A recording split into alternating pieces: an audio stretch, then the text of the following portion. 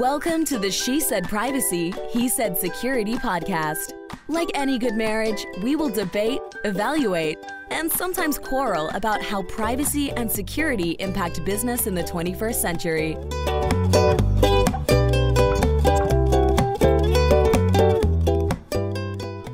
Hi, Jody Daniels here. I'm the founder and CEO of Red Clover Advisors, a certified women's privacy consultancy. I'm a privacy consultant and certified informational privacy professional, providing practical privacy advice to overwhelmed companies. Hello, Justin Daniels here. I am passionate about helping companies solve complex cyber and privacy challenges during the life cycle of their business. I am the cyber quarterback helping clients design and implement cyber plans, as well as help them manage and recover from data breaches. And this episode is brought to you by... That was a really long, quiet drum roll. Red Clover Advisors. We help companies to comply with data privacy laws and establish customer trust so that they can grow and nurture integrity. We work with companies in a variety of fields, including technology, SaaS, e-commerce, media, and professional services. In short, we use data privacy to transform the way companies do business. Together, we're creating a future where there's greater trust between companies and consumers. To learn more, visit redcloveradvisors.com. I feel transformed today in dog hair. Well, we do have Basil, the dog and chief guest on our podcast, who is going through some kind of crazy shedding season. So we are totally ensconced in dog hair. If you can see us on the video here, it's much fun. Whoa, ensconced. Impressive. Fancy big words for Tuesday. Well, let's introduce our guest. Yes, I'm so excited to introduce Justin Payeur, who is a cyber safety specialist and also a dad. And after more than a decade in K-12 enterprise sales leadership, Justin co-founded National Education Technologies with a passion of helping parents teach their kids a balanced and safe approach to using mobile technology. Battling the constant love-hate relationship with technology, Justin is a dad of 2 teens and leads product vision for digital well-being mobile apps, Boomerang Parental Control, and Spin Safe Browser. Well, Justin, welcome to the show. Hey, it's great to be here. Thanks for reaching out. Looking forward to this. We might have to change the name of the show today to be the Double Justin Show. Well, I want to ask Justin, how often do you get called Jason? Actually, you know what? Surprisingly, on and off, probably 2 times out of 10. Not sure pretty about good. you. For me, it's usually around 6 or 7. Oh, really? I find it depends on the audience. If it's more of an international audience, they'll do Jason. Locally, I get Jason once in a while, but it depends who I'm talking to is what I notice. Yeah. I sometimes get Justine as well, which is an interesting one. So they add the silent E at the end, so go figure. Rolls off the tongue. Okay. I guess, yeah. All right, well, kick us off, Justine. Justine. Today you'll be Justin and I'll be Justine. There you go. Perfect. Fair enough. So Justin, let's begin from the beginning. How did your career path take you to your current role? Yeah, so it was, kind of those intersection points in life that happened, right? So I was a sales leader into a company for about 13 years, exited that, and then, been there for that many years. You're kind of like, okay, what's next? And, sacrificed many years of time away from the family at that time. And my kids were just starting to become teens, and their introduction to technology, mobile app devices. And me and my business partner, who we ended up co-founding National EdTech, we were good mentors and friends to each other. So we said, hey, let's just co-found a company and so-called stay in the game and maybe resell a few education products for now. And maybe eventually we own our own IP, right? Our own intellectual property. I'm like, okay, sure. Why not? Let's do that. So started that with National EdTech about 6 months after my 13 years of being a sales leader. And it was okay. It wasn't great, but it was nice. I was at home where I was able to take the kids to school or to the activities. So I had that kind of work-life integration being figured out. And I'm like, I'm not missing traveling downtown anymore, which was great. But funny enough is 7 months roughly into that adventure, we got introduced to a local entrepreneur who had built this platform and was actually reaching out mostly to do an introduction to it for enterprise platform. So it was a mobile device platform. So pretty much to be able to manage Android and iOS devices remotely, which is kind of like a standard now. 7 years ago, it was still building. But when we saw the demo, we're like, can this be used for like, like kid devices? It's like, oh yeah, I got something for that. Pulls up the mock-up, gives us a demo of this parental control platform. We're like, well, that's what we want. So that's how it all started, was that introduction to a local entrepreneur who had originally built the platform for his own autistic child or son, because he wanted time limits on his Android tablet. So being an engineer, he built an app. Then he's like, hey, a bunch of friends saw it. They're like, well, this would be kind of cool for my kid too. Can you just put it on the Play Store, the App Store? It's like, sure. So before you know it, a couple of years of that, and you're getting iterations of features and all that stuff. So that's how, this all started, is the beginning of our actual parental control, I guess, adventure that we're on now. So it wasn't called Boomerang at the time. Looking at, the competition, the market, the challenges, the benefits, the problems that we're trying to fix. And Boomerang came up as a term because the idea of a boomerang action, right? So you throw out a boomerang, it comes back to you. So with a child device, we're kind of doing the same thing. So you put our app on your child device, some information will come back to you, like installed apps and tracking location, all that. So it really ran well that way from a branding standpoint. And then we also felt there was a gap in parental controls at that time. There was no safe browsing that was kind of as a suite. So we also added a safe browser, and we ended up calling it Spin. So kind of working with the Boomerang action. So the two together or independent work quite fine. So that's how we got started into this whole adventure we're on now. 7 years later. Crazy. Well, congratulations. It's always really fun to hear various entrepreneur stories. Can you share a little bit more about what these different apps are actually doing? Sure. So I'll start with the safe browsing one. So what we've done is we've created a fully contained browser. It's based on Mozilla, so it's not like it's a homemade browser. It's a secure browser with Mozilla as a backing. But we've customized it to have a built-in web filter. And that is both for iOS and Android devices. And what it pretty much does is anywhere you take the device now with our browser, it will filter out nudity, pornography. We even have a category we call prone to bad content, which is actually kind of curated from our community of users. And why I speak about this browser first, because our community of users is not just kids. There's actually a lot of adult users on our browser today. I'd say the majority of them are actually adult users that actually suffer with the mental health around pornography addiction and those kinds of challenges. So they use our browsers as their daily main default browser on their devices. So of course, they're always trying to find ways around the filters, which, no filter is perfect.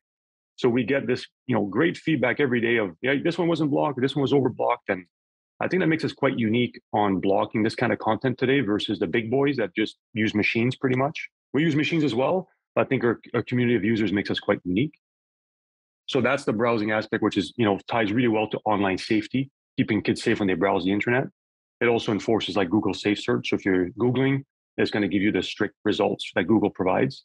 Not perfect, but way better, like no nudity as an example, which is good. And then the other app is a separate app. It's Boomerang Parental Control. So that's kind of, the popular terminology of screen time, app controls, location tracking. On iOS, we do a lot less than Android because of the limitations that Apple provides us. So we've had a few fights on that over the years with, Apple's changes of rules and making it harder for us to compete there ever since they released their own version. Google's been okay, but I still see some potential similarities there. But that's the Boomerang Parental Control side where we allow, full remote control from the parent's device as well. So the cool thing is, even if it's an iOS device for the child or Android, the parent can have either or and can still get the same control. So that's one thing we worked on as well from that. And they can also use our web dashboard. So if the parent does not want to install our app on their phone, they can just use our website and they can control their kids' devices that way as well. And can you also add any, let's say there's a particular site that you don't want a child to go to. Can you kind of be specific and say, I don't want them to go to this site? Yeah, so we have a core set of categories that cannot be turned off, right? Like nudity, pornography, you're not turning that off. I think we have about 6 or 7.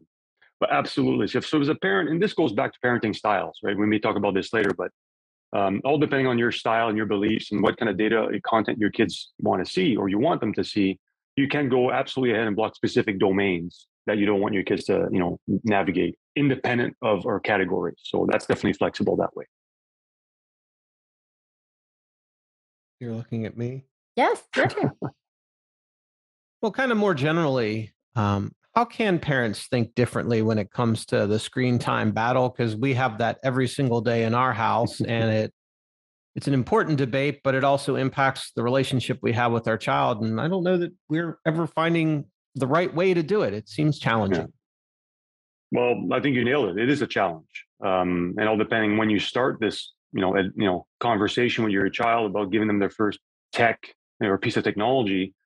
For me, when it comes down to thinking differently, I think we actually are thinking quite differently about it since COVID, to be frank, because kind of screen time rules were kind of thrown out the door because we're all spending so much more time on our screens. Let's just be frank. But one thing I do like to think about screen time as a term, because it got a really bad label before COVID. It continues to have a lot of kind of negative press around screen time. I do believe nowadays there is such thing as good screen time. And it comes down to the content that the kids are spending time on. So we know that schools are, embracing technology. There's way more time in front of a glowing screen at school. They're using iPads, they're using Chromebooks, they're using all these devices that now online platforms are educating kids this way. So I do believe screen time that way is actually not bad because that's how they're learning now. Where it becomes more differently is for parents that it's not all bad. If I was to summarize kind of like my 2 cents around screen time is it's typically viewed as a bad thing. Too much screen time is bad. Well, it depends what you do with it, right? And I think don't assume that everything your child's doing on their device is bad. In fact, in many cases, they're probably doing research on something topic they have an interest in. And they're using social media to access that content or whatever. So, I've gone through that kind of negative approach, instantly go to negative first versus thinking about the bigger picture and say, maybe there's something good here. And I use that to start conversations with my own kids. I mean, my kids are older now, they're late teens. So when I started this, they were early teens. And I think that's helped because now we can joke around. So, hey, spending so much time on Instagram, what's happening? Right? Versus, oh, turn off that phone. You're always on Instagram, taking it away.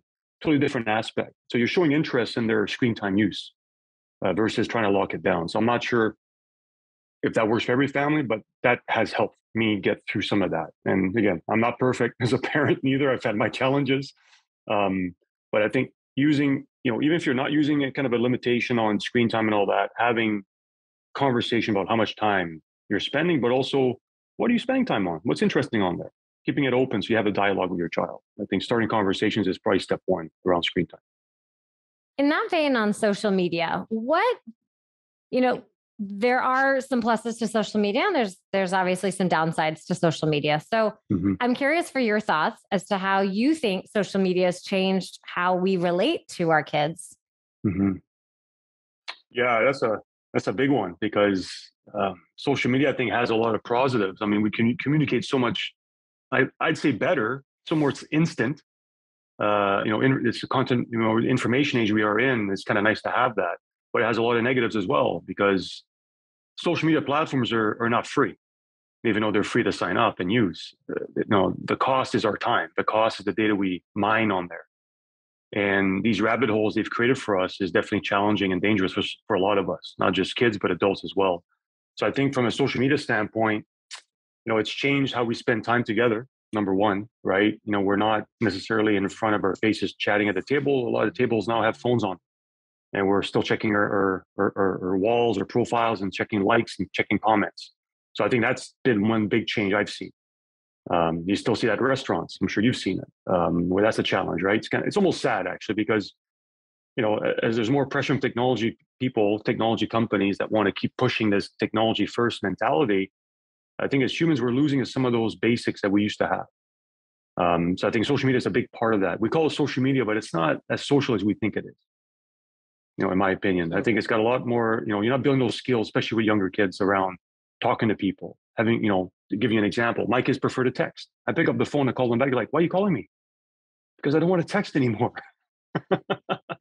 I want to just have a quick chat for 5 minutes. It'll be way more productive than having a chat to say this via text message. So I think that's a few examples of how things have changed with social media and, smartphones in general. It's funny you say that because I was having a conversation with my wife and having both of our cars send the message instead of just picking up the phone on the car, just calling her. I was so thinking the exact same thing. Yeah. So this is not a unique problem to just you or us. It's a worldwide problem. It doesn't matter what language you speak, what background you have. This is how the behavior that's been built is exactly that. And it's crazy to think that's, we prefer to send a text and pick up the phone to talk to each other and hear our voices. Like that to me is just, maybe it's because I'm getting old and realizing I went through this whole rabbit hole myself in my business. we've seen customers of ours, users of ours that had real challenges at home, and be able to kind of learn from that and say, I can better myself and my own family and my own approach myself. Maybe that's why I am where I am. But yeah, it's so true. You nailed it. Like, why are we doing this to ourselves? Can you share a little bit more about what you just said, where it sounded like there were some customers, they were going through some interesting challenges and maybe they kind of turned a corner. Can you share a little bit more about what they shared was successful? I mean, most of our customers come to us for, screen time management, location tracking, and that usually works fine for them. But there is a subset of our users that have a pretty extreme need when they come into our platform. And I'll just speak about the limitations of our platform today on iOS. iOS does not allow us to do the following, which we can do on Android. So one thing that was very popular and still is on and off is monitoring of keywords and text messages. So on an Android device, we can detect that. The challenge with Android now is they're becoming more and more encrypted. So we're actually having a harder time to do that consistently on all devices now. So just being upfront about that with you guys. But for most devices, we're still able to pick that up. So one scenario we've had a lot is there were some cyberbullying examples, or bad language examples that were sent to, a child. And our app was able to detect that, inform the parent, and the parent could start a conversation with the child about, hey, what's going on? And because we're also grabbing the contact info, if the child had that other kid's contact info on their phone, we'd be able to tell that, hey, little Johnny is sending some bad messages to my child. We can deal with that parent separately offline. So that was one example. We had, more than one, but a cyberbullying scenario where detection of keywords, and these keywords were customizable by the parent, right? And to be somewhat, cheeky about it for 1 second, we even had parents, moms especially, were putting the boyfriend's name in there. So when the boyfriend's name came up in a text, she would get notified. So there were some cool scenarios there, but there's also some serious ones where, even calling, right? So someone's like aggressively calling somebody. So we were able to block the call. So our app allows to block calls based on a number or based on only allowing calls from the contacts inside the phone's contacts. So again, only on Android we can do this. So those are some of the scenarios we had. We cannot monitor social media. So we only monitor time spent and block the app completely, which is also sometimes a good thing. If parents notice an issue with their kids' social media use, they can simply block the individual apps and you're good to go. But most of our kind of like issues have been around kind of three things: the calling features on our Android features, the texting, monitoring of keywords, and of course our safe browser, which, we've had, this is kind of sad actually, even locally, we had a local a sex education specialist that mentioned to me with a couple of events we did a few years ago that, kids as young as, grade 6, grade 5 have been seen to be addicted to pornography already because they've seen it, right? They saw the rabbit hole. They might have seen a bad image once. And then they go in and let's see if this happens again if I search that same term. And before you know it, they're tapping down 2-3 images and they're down this unfiltered view of things. So our safe browser is also an area that parents were really interested in using our platform for. So a few examples for you. When it comes to the safe browser, what are some of the challenges that parents might not be aware of that they should be? Okay. Well, I mean, first and foremost, when you give your child their first smartphone or tablet, right, Android or iOS, Safari and Chrome are not filtered. Like they're, unfiltered browsers from the get-go. Now, they've gotten better. They do have family features that are better than it used to be, but they're not always enabled by the parents. In fact, I'm surprised how many parents still don't know that iOS has screen time features. So it's just one of those things, right? So in terms of the browsers, there's a few other things. So by default, Google does not enforce any filtering in their searches. So if you put kitty cats and images in an elementary school, you're not filtering images in Google, you may end up with some nasty or flavorful stuff on there that maybe you don't want like a grade 2 child to see. So in our case, our safe browser enforces the strictest mode of Google Safe Search so that those are as filtered as best as they get from the Google side. And beyond that, we have our 6 or 7 categories that we block by default. Like we talked about, so pornography, nudity, proxy VPN websites. So they can't use those websites to see other websites, for example. We also block thousands of unsafe search engines. So ones that have been curated from our own users, some we've found ourselves, where if we cannot enforce them with a strict search, we block them.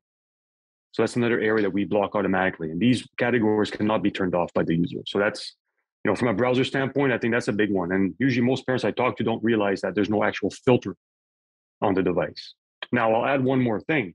a lot of home routers have become smarter now, and they do offer web filtering when you're at home, which is great. I mean, I think that's a long time coming, and they're also a lot easier to use now. The challenge is when you go to the Starbucks or go to grandma's, that router is not there anymore doing the filtering. So that's why I go back to having the browser filtered like we do. It doesn't care what network it's on. So that's a benefit there. Well, thank you for sharing. I think you're right. I think there's a lot of parents who are very unfamiliar with some of the risks that are out there. And it's exactly why we want to be able to help feature people like you who are helping to make it safer for our children. Yeah, I know. It's a good point. Thank you. So what are some things parents can do now to better manage technology and their relationship with their kids? Like our daughter said she wanted to be on TikTok like all of her other friends. And sadly for her, with parents who are in both the privacy and security industry, that didn't go anywhere. And she was not happy with us for multiple weeks. She's still not happy with us. Now multiple We're months. the only parents who won't let her have a phone. We're the only parents. Yeah. Now she does have a device, but it is not a portable one that gets to go everywhere with her. So, and we're still not popular. We offered her the flip phone, but that was rejected out of hand, as we knew it would be, because it's an uncool looking phone. Well, the new flip phones are pretty nice. They're like a smartphone. That's probably not the kind of flip phone we're talking about here. No. We were thinking a little bit more of the old ancient kind. We were thinking circa 2002. Yeah. Nokia special. Yeah. Yeah. I mean, I'll go back to what I said earlier when we first started. I think number one is starting conversation. So explaining your side of the story, why you want to allow them or not to do something on technology. Now, unfortunately, today, you can't say the whole, if Betty wants to jump off the bridge and go ahead, you can't do that anymore because they're like, yeah, I'll jump off the bridge. Because they're pushing back, right? Back nowadays, they want to follow. It's a definite challenge to push back on what your friends are doing, right? I mean, I fought that as well. And then the kids get their first device and they can create those accounts freely without the parent really knowing. So that's a definite challenge. So good on you for not, breaking that down yet. My business partner actually did something pretty cool with his kids. He's got 3 kids. And he just recently removed the limits on his youngest. And she's, I think, 14 or 15 now. But what he did is he still kept the product on, but with really wide open limits. And what he saw was she used up all the time. So it just continued to kind of just cascade into more and more time. So, to go back to the main question, like what can parents do? Like I said, number one, you need to talk about it. Number two, I think parents need to educate themselves a bit better on what's out there. I think that's a big gap that we continue to see. You expect our app to do everything. It's not going to replace you as a parent. Sorry. It's going to help. It's going to give you nudges. It's going to help you start conversations, but it's not going to, fix all your problems around technology, right? Can't outsource my parenting duties to your technology. No, man, it doesn't work that way. I'd be a lot bigger business if I could, trust me. So, the story, I put a couple of notes here. I just want to go back to what I put here is, you're in your example, Jody and Justin, you're at a point where you haven't even introduced that first smartphone. And that's where you have an opportunity to really set those limits. It doesn't have to necessarily be like hard limits around technology per se, but around behavior.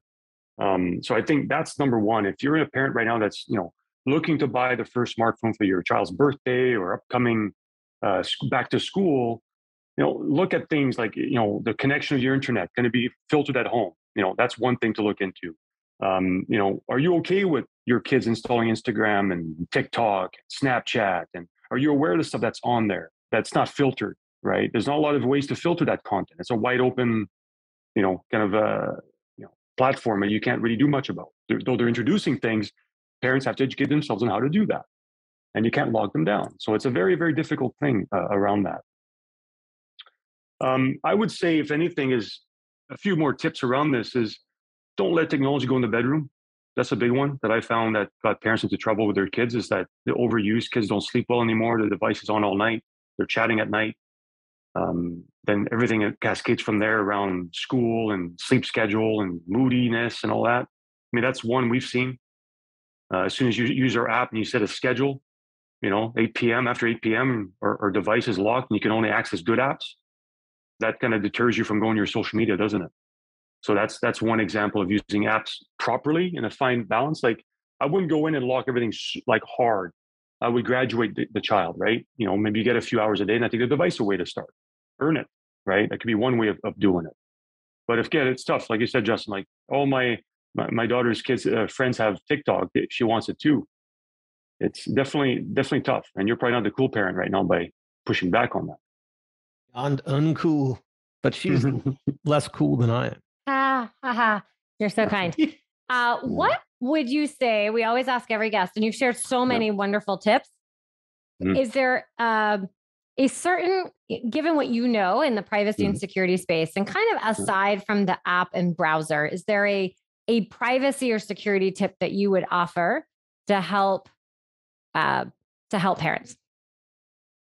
That's a really good question. I kind of shared a bit of what I was going to answer already, but let me just think about kind of a general what I would do. I mean, security tips and child privacy. I mean, one thing is, sharing credentials. I know a lot of kids would share credentials. Like, give you an example, Snapchat. I got to keep my streaks going. That's a real use case for kids, right? I got to keep my streak going. So I remember my kids actually sharing their Snapchat credentials to each other. So password to get into their app, so they could keep snapping somebody else's, friends list, so they could keep the streaks going. Now, once you're in someone's account, guess what? You could be malicious. You could send nasty messages or delete things or whatever. So I think that would be one thing, is that, treat your password or your account information private, just like you would say your phone number or your home address. We don't go out, doing that out and sharing that information freely. So that would be one thing if you're looking at a specific one on Snapchat, which is still very popular. Another tip I'd say, which is maybe more for parents, is taking pictures of their kids with things like their home address in the background. Right, back to school is a big time, right? We see that where you're snapping pictures of the kids on the front porch and you got your address in the background and you're putting that on Facebook. Well, that image is being mined now for information. Yeah, both location, right? So I mean, those are just a couple of things. There's an endless list of like scenarios, but those are probably a couple of areas that could probably relate to a lot of people. We've all done it, so I'm only saying this because I've done it too. Okay, so there's no blame or pointing fingers. We learn from this, and the last one I would say is these social media platforms are not there for your well-being, right? Which means they're not there for the well-being of our kids. They're not there for the well-being of us. They're there to make a profit, and they're making a profit off what we put in them. So everything they do is all about engaging us to get back into the app. Think about a like notification. Think about, hey, you haven't been on Snapchat for a while. Your friends are online, right?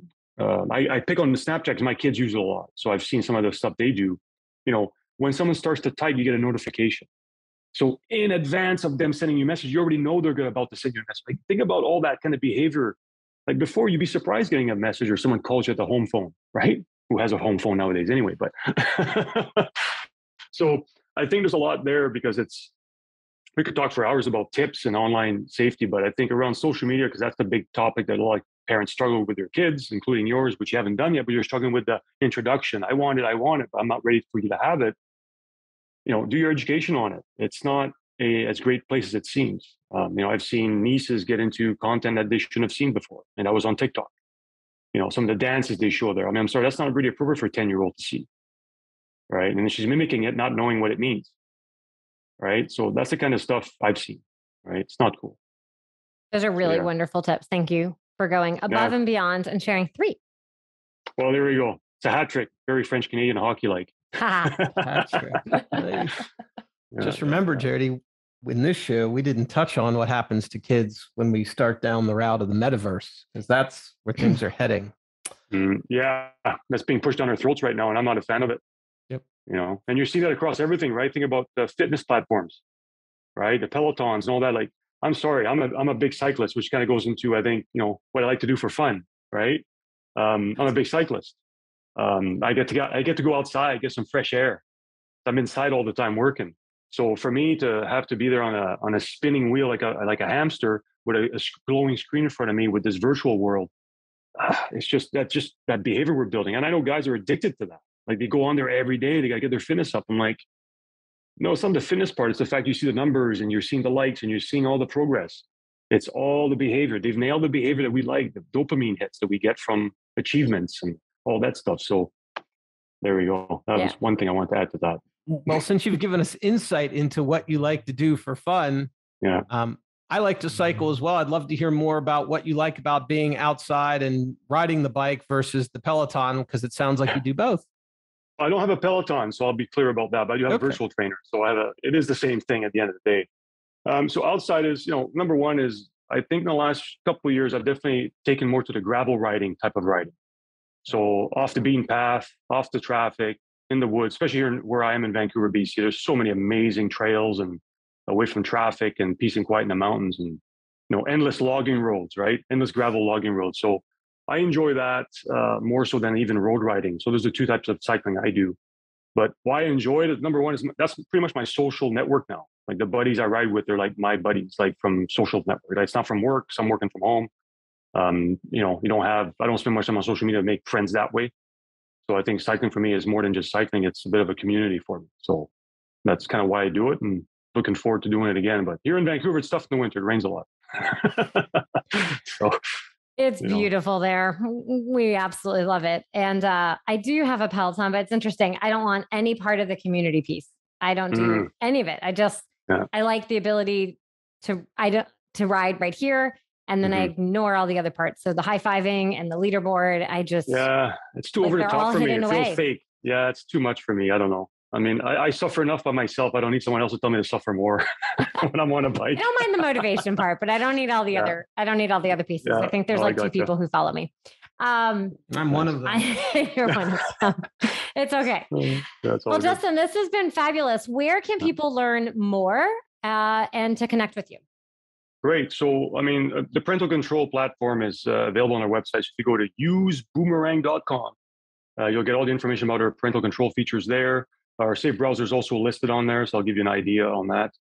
You can find me on Twitter or LinkedIn. I think I'm on the Teams page as well on our website, so you can find me there. On LinkedIn, it's just JP_Payeur, my last name. So I try to post about this kind of content on a weekly, somewhat daily basis, but it depends. I try not to go too crazy on social media myself, to somewhat lead by example, but as you know, go through ups and downs on that as well. Right. Well, here you're helping to educate us so we all stay safe. So you get a pass. Thanks very much for that. Absolutely. Well, Justin, thank you again so much. We really enjoyed it. Well, thanks for the opportunity to chat with you guys and share tips with your audience. It was a pleasure to meet you. Thanks for listening to the She Said Privacy, He Said Security podcast. If you haven't already, be sure to click subscribe to get future episodes and check us out on LinkedIn. See you next time.